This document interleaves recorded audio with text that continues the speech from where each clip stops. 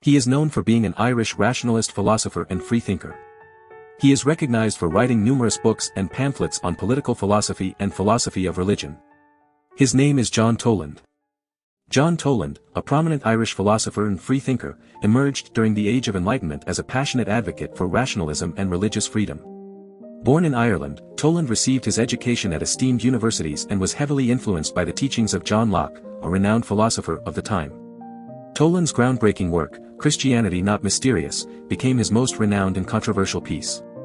In this influential publication, he boldly challenged the authority and hierarchy present in both the church and the state. His ideas struck a nerve with the public, prompting the burning of copies of his book by the public hangman in Ireland. Faced with persecution, Toland was compelled to leave his homeland, never to return again. Through his fearless pursuit of intellectual freedom, Toland became a symbol of resistance against oppressive systems of power. His work, though met with resistance during his time, laid the groundwork for the principles of religious tolerance and individual liberty. Toland's legacy as a champion of reason and enlightenment continues to inspire generations, reminding us of the power of critical thinking and the importance of questioning established norms. Very little is known of John Toland's early life. Born in Ardaugh on the Inishowen Peninsula, a predominantly Catholic and Irish-speaking region in northwestern Ireland, his parents remain unknown.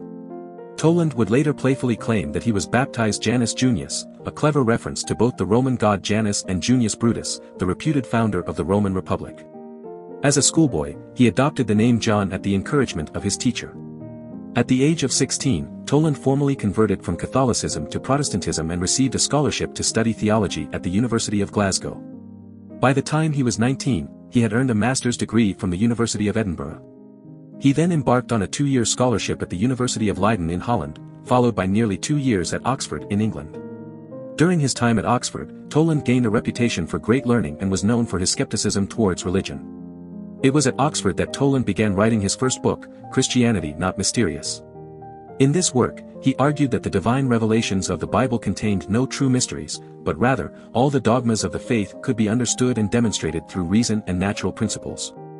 This controversial argument prompted several rebuttals and led to Toland being prosecuted by a grand jury in London.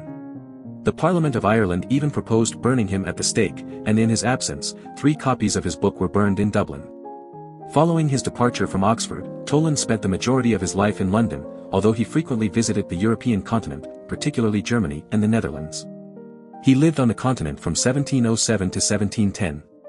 Toland passed away in Putney on March 10, 1722, at the age of 51. He died in poverty, surrounded by his books and with his pen in hand, just as he had lived. Before his death, he composed his own epitaph, stating that he was an assertor of liberty and a lover of all sorts of learning. John Toland's philosophy challenges traditional religious beliefs and encourages the use of reason and natural principles to understand religious dogmas. His emphasis on the power of rationality and critical thinking can be applied to our daily lives. By questioning and examining our beliefs and ideas, we can gain a deeper understanding of ourselves and the world around us. Toland's legacy reminds us to be independent thinkers, unafraid to challenge established norms and seek knowledge and truth in all aspects of life. John Toland, the renowned freethinker and prolific writer, dedicated much of his intellectual pursuits to critiquing ecclesiastical institutions and advocating for political change. Initially aligned with the Whig cause, Toland's views gradually became more radical as he delved deeper into his philosophical explorations. Toland's opposition to hierarchy in the church soon extended to hierarchy in the state. He argued that bishops and kings were equally detrimental, and monarchy lacked any divine sanction as a legitimate form of government. His groundbreaking work, Letters to Serena, published in 1704, delved into the nature of truth and the prevalence of false consciousness among individuals. But it was in the realm of politics where Toland's most radical proposition emerged. He believed that liberty was the defining characteristic of humanity, and political institutions should be designed to safeguard freedom rather than merely establish order. For Toland, reason and tolerance were the twin pillars of a just and harmonious society, challenging the prevailing Tory belief in sacred authority within both church and state. Toland's commitment to equality extended beyond the political realm. In a time when Jewish people were still seen as outsiders in 18th century England, Toland advocated for their full citizenship and equal rights in his groundbreaking work, Reasons for Naturalizing the Jews, published in 1714. He was the first to boldly propose the idea of perfect equality among freeborn citizens, including the Jewish community.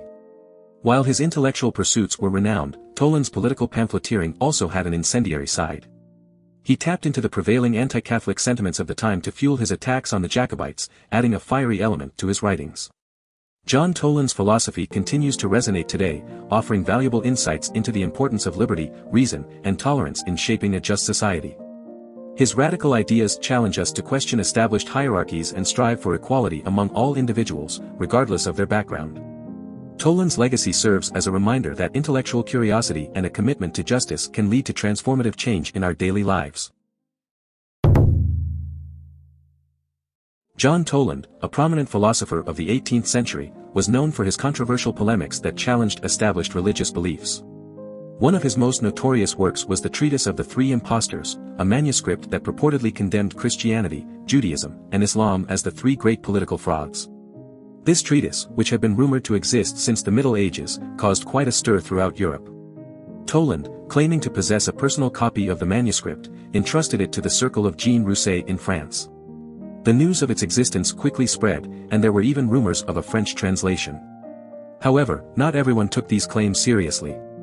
Voltaire, the renowned Enlightenment philosopher, responded with a satirical reply, dismissing the treatise as a mere fabrication. The Treatise of the Three Impostors, whether real or not, posed a significant challenge to the prevailing religious norms of the time. It questioned the foundations of Christianity, Judaism, and Islam, suggesting that these religions were political tools rather than genuine expressions of faith. Toland's work invited critical examination of religious institutions and their influence on society. While the authenticity of the treatise remains uncertain, its impact can still be felt today. It reminds us of the importance of questioning established beliefs and engaging in critical thinking. Toland's provocative ideas urge us to challenge the status quo, to examine the motives behind religious and political ideologies, and to seek the truth beyond surface appearances. In a world where misinformation and manipulation are prevalent, Toland's Treatise of the Three Impostors serves as a reminder to approach information with skepticism and to seek evidence-based knowledge. It encourages us to question the narratives presented to us, especially those that hold immense power and influence over our lives. By doing so, we can strive for a more informed and enlightened society. Do you want to explore more philosophers? Who do you want to see featured next? Subscribe and leave a comment below to let me know. I'll see you in the next video.